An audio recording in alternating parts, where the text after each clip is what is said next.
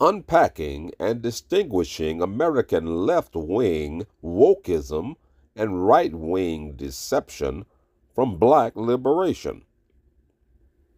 WorldNet Daily, WND, put forward its version of what America was, is, and is becoming.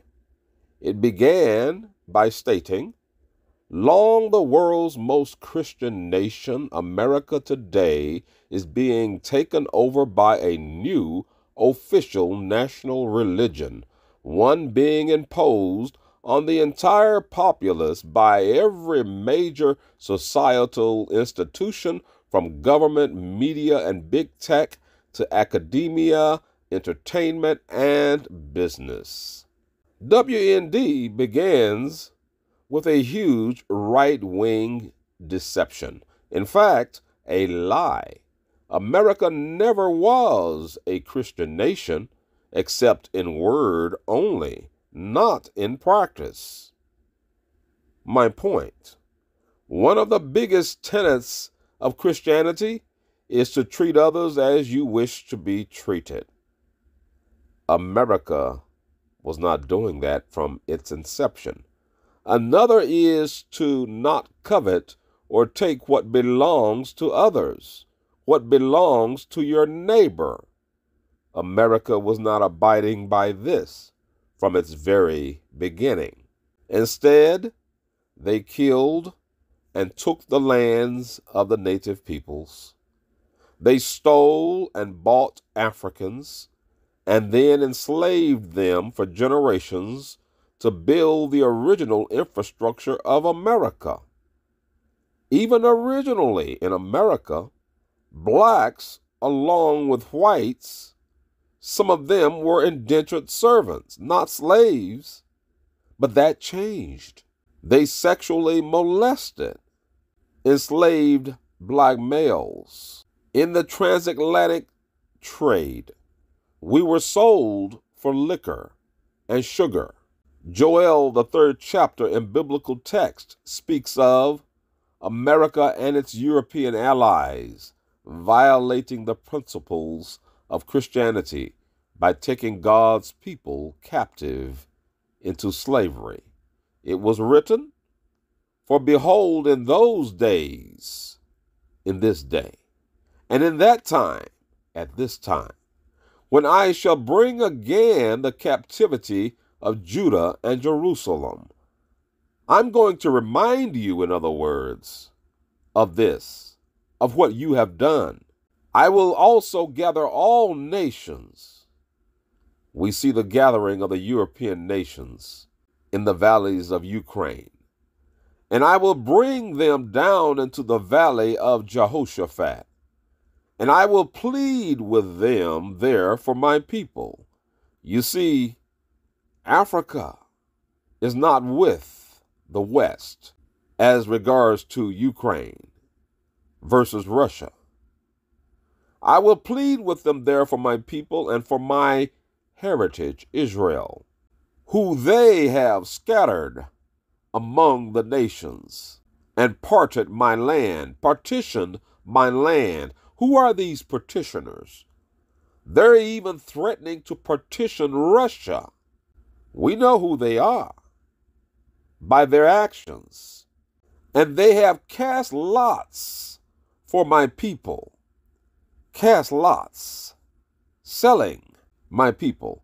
"And they have given a boy for a harlot, for a prostitute, for sex.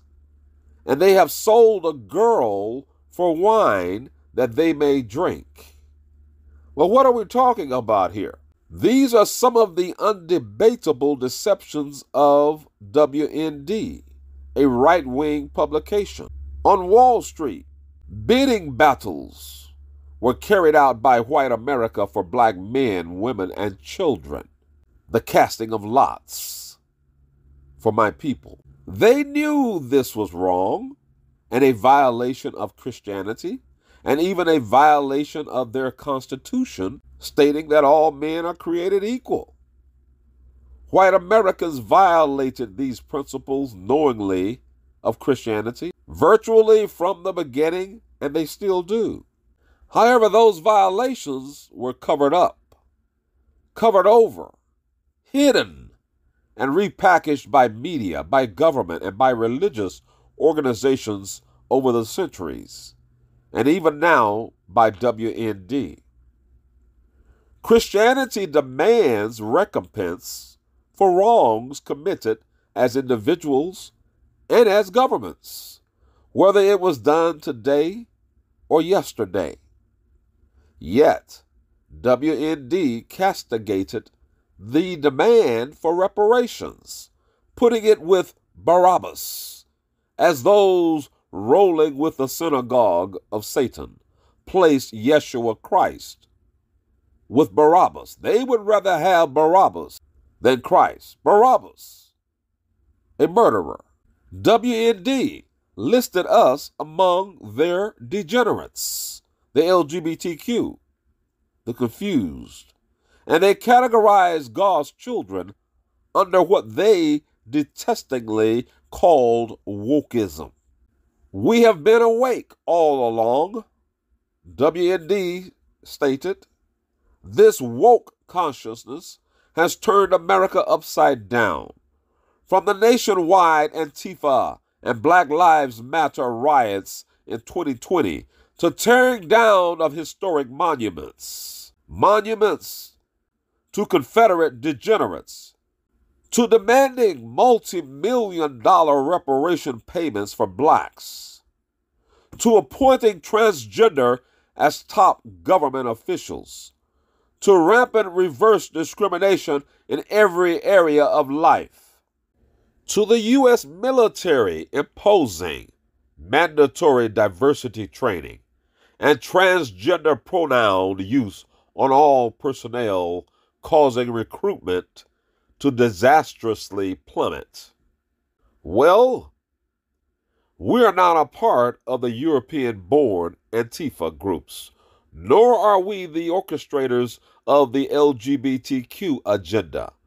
The pervasiveness of such an agenda requires a latitude of first-order power. That is not us. That is the power of money, of media, and religious orders. When you see blacks involved, they are pawns, just as the enslaved were pawns of the merchants and plantation owners. The so-called wokeism is not us.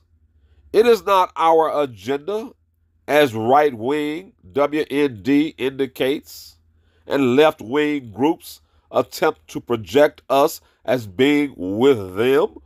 As has often been the case, left-wing organizations have always infiltrated, diluted, and taken over the face of what was the black agenda and black liberation.